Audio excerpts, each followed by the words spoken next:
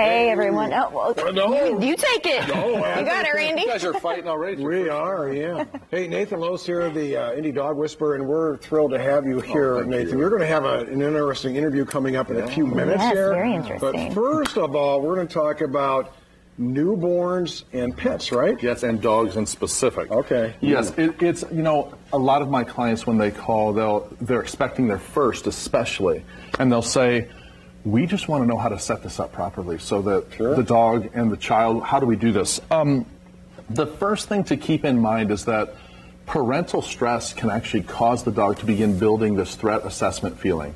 So I had a client one time that called me, their dog started chewing their door frames off. They were expecting their first. Their stress had rubbed off on the dog and the dog had started chewing door frames. So I gave them the tools they needed so that they could know, okay, this is how we handle this. So the question comes up, well, how do you handle it? First of all, the things that people think are so cute, like the dog laying its head on top of the baby, the dog sitting on the baby's blanket, you actually don't want that. And this is why. Because while that looks cute to you, that's actually possessive behavior from the dog.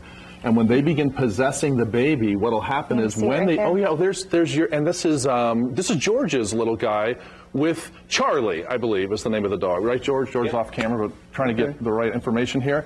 So the question would come up with something like that, is that okay? And George asked, you know, we were talking about that in the office earlier. Well, it depends. If George said to his dog, hey, Charlie, move, and Charlie said, hey, I'm out of here, we're fine. But if Charlie lifted his lip at George, we'd know Charlie had claimed the baby, and now we have another issue going on. It's a big issue. It is a big issue. When you first bring your newborn home, when you're first introducing an infant or a child to your dog, the first thing is to claim your infant as your puppy, just like they would do if they had puppies. You run them off.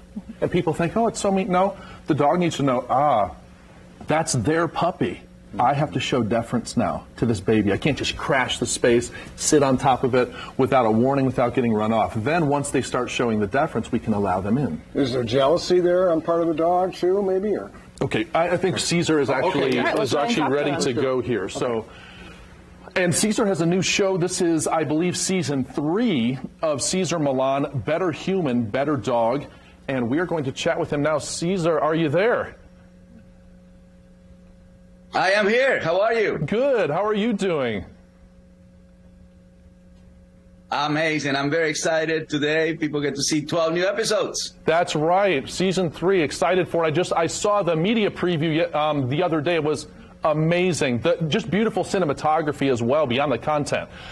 So, Caesar, one thing that I have always wanted to thank you, I have been training since '06, training dogs, and I have a segment here that I had done called the Indy Dog Whisperer, and I get to meet the Dog Whisperer and tell you thank you, because when I was first starting, your insights into dog psychology and understanding the way that they move and what it means helped me immensely, and I've been able to help hundreds of people because of some of those foundational things I learned from you, so thank you.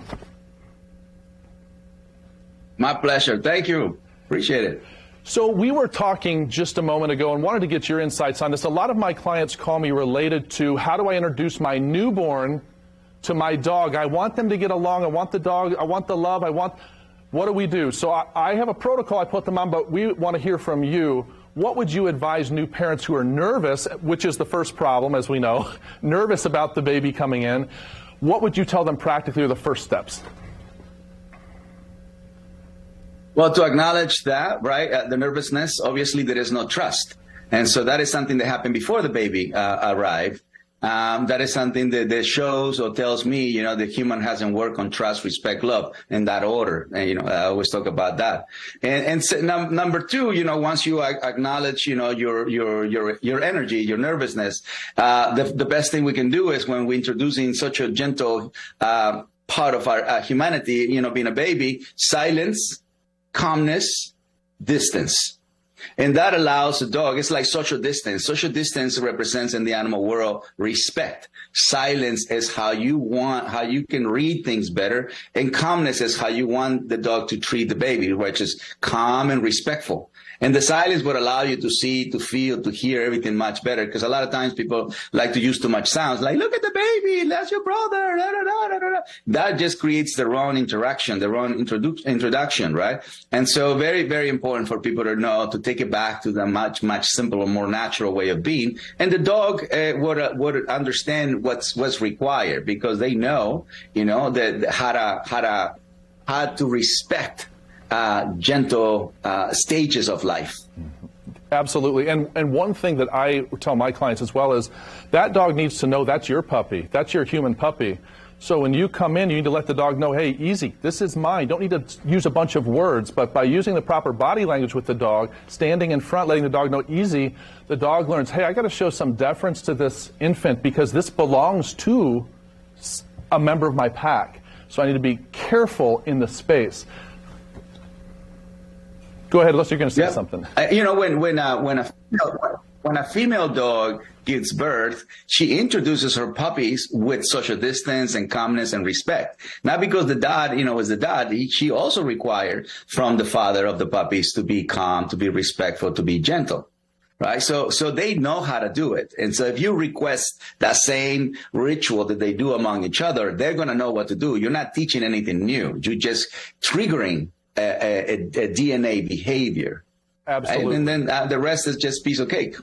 That's right. Cesar, thank you so much. We're really excited about your show.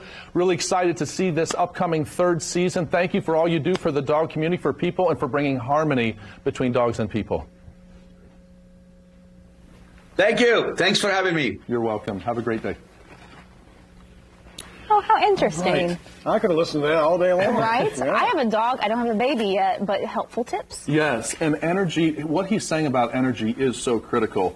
But then, obviously, he only has a limited amount of time. That next portion, though, that I teach is that first thing, like we talked about nervousness.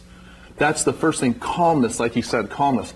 Then you have to learn to posture properly to say, easy coming, you can't crash the baby's space. You can't, but most people talk the dog into, be nice, that's your brother. Okay, no, good. No, we don't want any of that. Like he said, we want calm and we want body language. So, this is Randy's wife. With my wife. You explain. Well, Grandma there with our newborn grandson, Wesley.